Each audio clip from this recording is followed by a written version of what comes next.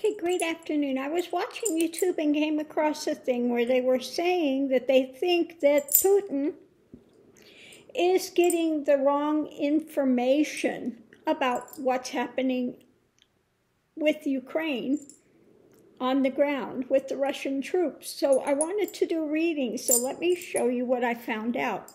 In the center of it all, it's about new information, what's happening on the ground, okay? Above it, we have how things are moving along.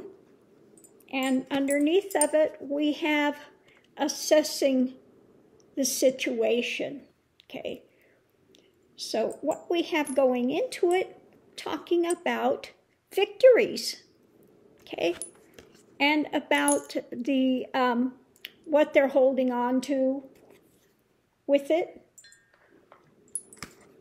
On the other side of it, hopes and fears, the challenge is what they're holding on to, okay?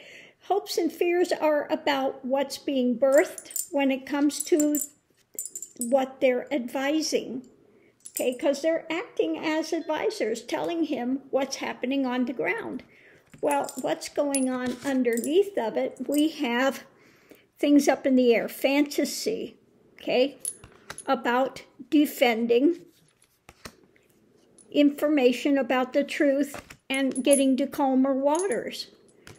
The concern is the time element, what's happening, manipulating the situation, giving false information about the deaths, and the usually this is an abuse of power for the stronghold and judgment. So it looks like they're feeding him false information. And he probably thinks they're in a stronger position than he actually is. Because 9 out of 10, they are fearful of telling him the truth because that could be, we know what Putin does when he hears something he doesn't like, when he's challenged with something. People have a tendency to disappear. Okay, so it looks like they could be feeding him false information, and he thinks things are going better than what they are. Oh my goodness. So that's not looking good at all.